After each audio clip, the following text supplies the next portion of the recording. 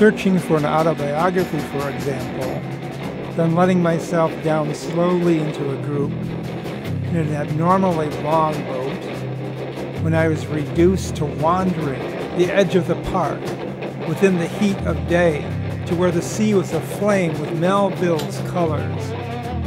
Out of the darkness forever, it seemed to me, where I was a moth, a mouth, a splinter in the reaching air.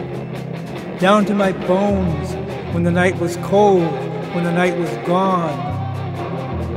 Later, shifting and snaked, I promised to myself,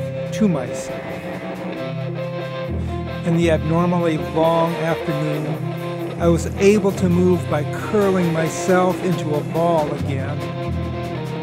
This was made subject to a congress of years which supported me in the role of Tough Times and mayor of voices with such weapons as watching football, waves dashing against my bones, and low water canoes, foam sucked and lost, but full of promise.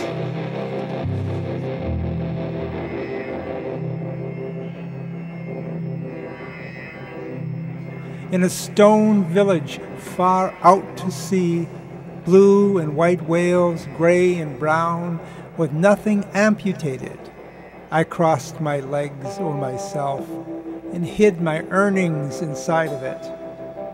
3 weeks later, I said, no, I mean, I hold to that position. No one went anywhere, I told everyone. And then for a long time, lemon groves made me crazy. Otherwise, I was gone by other means. I said, put that down, it's lying to you. Have I seen anything so wonderful as those eyes? Is usually the question I heard.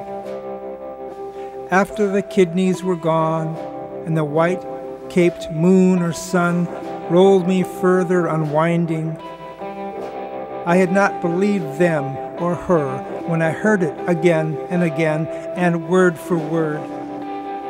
Moments later, after the letter, the look, the card order, the coffee grounds, the star-etching sky of great connections and editorials, I left for the Cable Mountains with another large story about my huge hands tucked under my belt and all the loss which fed me like anger and romance.